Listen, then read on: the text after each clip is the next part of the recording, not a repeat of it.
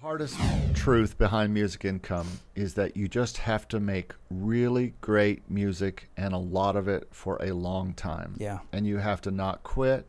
You have to keep at it. You have to continue to get better, and you have to just keep doing it year after year after year. But you can't just also sit in your room and hope it improves without doing anything to improve it. You've got to reach out to other people. I'm not talking about paying people to be part of their academy. I'm not talking about paying for ebooks.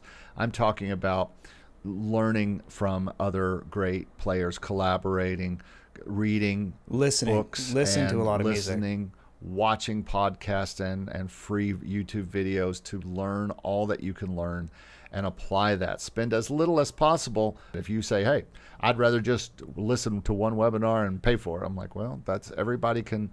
You can also decide in a weekend to buy a Mercedes when you really don't drive a car very much.